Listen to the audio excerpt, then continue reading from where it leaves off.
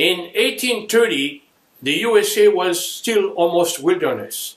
Railroads had to be built with great economy so they could use steep grades, little cut of fields over rough road beds. All these things limited the wheel design of locomotive. In 1837, the swivel four-wheel truck was invented, creating the 440 wheel arrangement. Railroad was still a young and evolving industry. In 1855, designed by the manufacturer Roger in New Jersey, met a specific need. Locomotives that were light enough not to fatigue trucks, were fairly powerful and fast to pull passenger and freight over great distances, and could reach 60 miles an hour without problems. Very rapidly, this type of locomotive was imitated by other manufacturers such as Baldwin's, Grant's, Danforth's, Hinckley. Because of its extensive use, 25,000 were built between 1855 and 1880. It is a locomotive that won the West. It became known as the American Standard, then shortened to American. The swivel truck has 4 pilot wheels, 4 driving wheel or driver, and 0 trailer wheel. That makes a 440 wheel arrangement. I'd always had in mind to have a standard 440 like the V&T Railroad that could operate smoothly with a gear reduction for slow motion and a lot of details. But the commercial plastic models are too small with poor performances. I found a die-cast metal kit that could be modified with a few missing parts. The Mantua brand, the General, which is a little bit bigger than the Standard. One word about the General used by the US Military Railroad. In 1862, a Union raiding party hijacked the General in full sight of 4,000 Confederate troops. After a thrilling episode ever after known as the Great Locomotive Chase, the South recaptured the General. See the movie.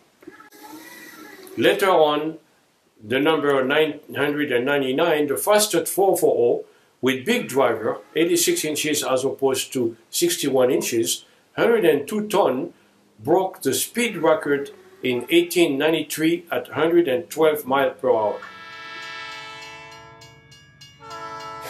Inspired from the Virginia and Truckee, named after Virginia City and Truckee River, that operated in Nevada during the Comstock Lode, still operate today for tourists out of Carson City. I modified some parts to make it look like the Inyo, the number 22.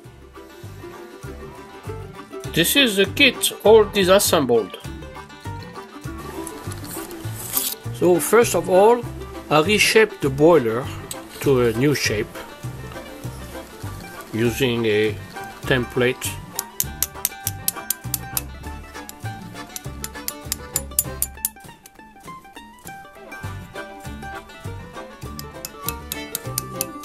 On the cap, I added some trim around the window, like over here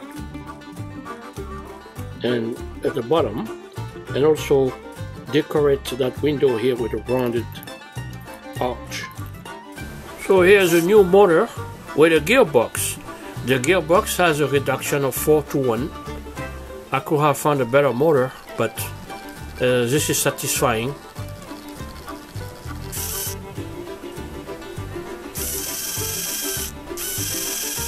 The headlamp, which can be decorated, a lot of possibilities, will receive a light, 12-volt light.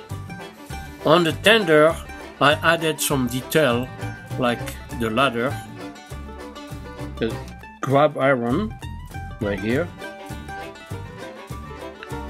I'm not too sure what this thing is. And on the, it's called the cow catcher, it was missing in the kit. I have to make one.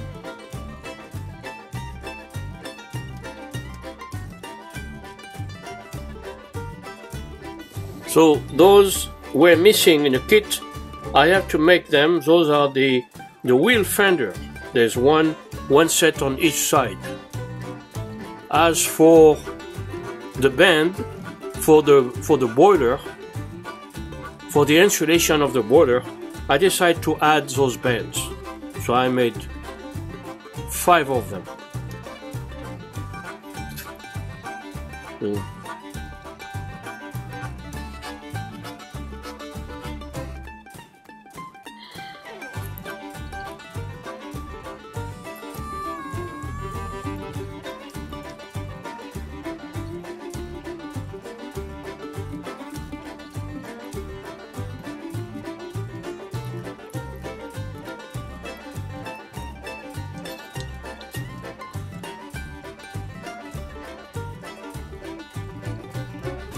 I'm happy with the result of this painting here. I think it's very satisfying.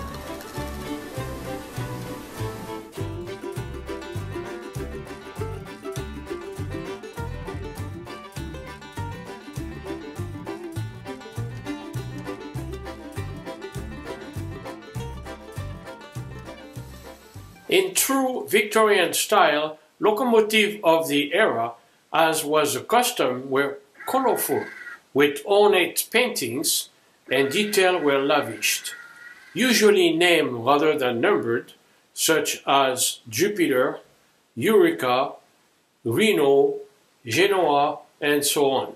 The Eureka, showing on that picture, the locomotive headlamp, using oil, produced more decoration than illuminations. The balloon stack indicates a wood burner. The straight stack indicates a coal or oil burner. The bell well polished with decorated brackets. The cab, only the finest cabinet maker techniques were used in construction. Shortcut or quick dirty tricks were unthought of. Using seasoned ash wood, some of them were left unpainted to show the craftsmanship. Boiler insulation secured with polished brass band. Cylinders were neatly cased with brass. The steam chest covered with cast iron tops. But locomotives did not have brakes. Braking was done by the fireman using the handbrake on the tender or the engineer reversing the throttle. More positive braking was later installed, and around 1880, engines were equipped with air brake, electric headlamp, knuckle couplers to replace pins. Train lengths were relatively short, about 4 cars. Later on, the 440 standard were supplanted by the 260 mogul and the 460 10-wheelers. This picture is showing the May 10, 1979, the 110th anniversary of the Golden Spike at Promontory Point in Utah.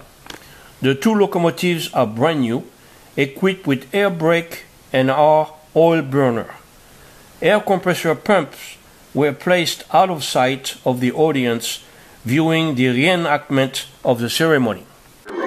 By soliciting subscriptions from the various counties in the state, who gladly paid for the privilege of having a railroad come through their county.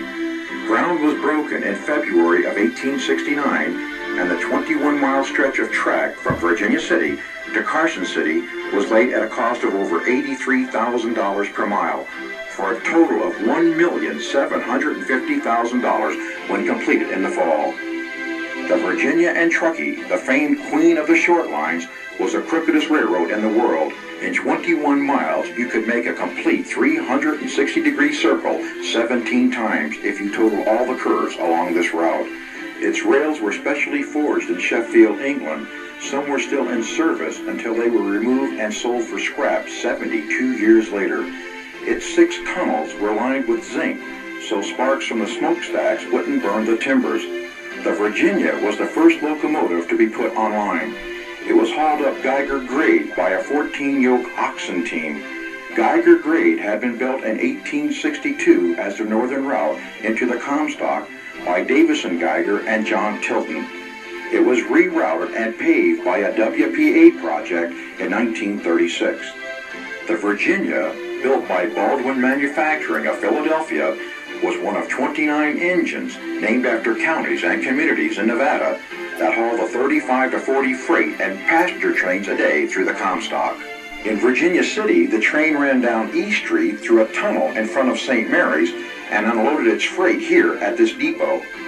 The trains were maintained and refueled at the Roundhouse in Carson City.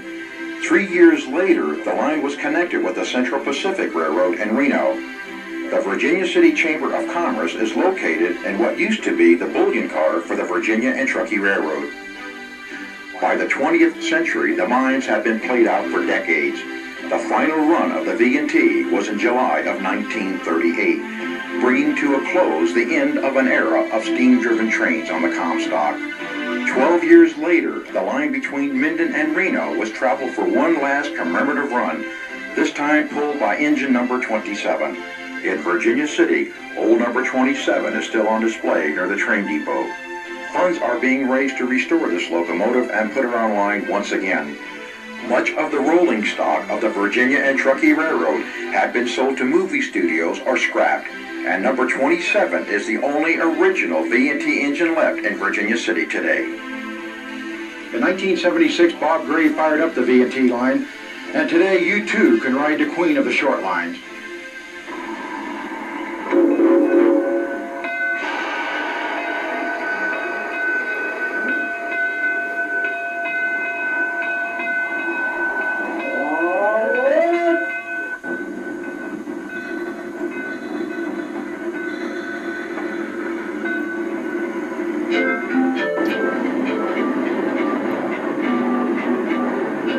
This 30-minute train ride will take you on a section of the original 51-mile route of the Virginia and Truckee Railroad.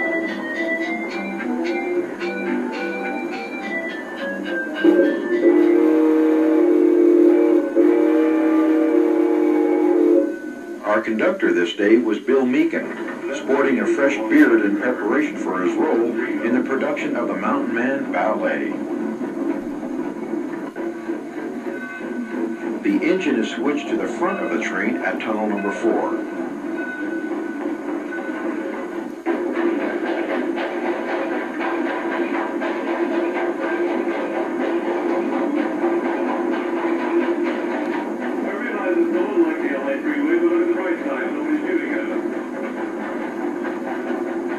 Here to the right, the locomotive stone block foundation and the remains of these yellow jacket mines.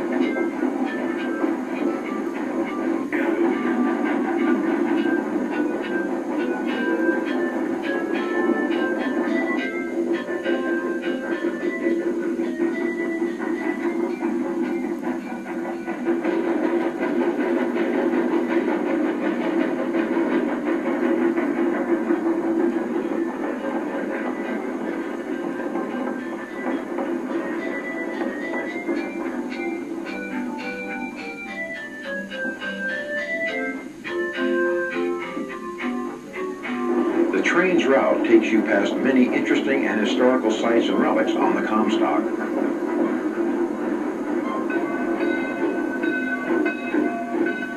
The V&T runs daily from May 30th through October the 2nd.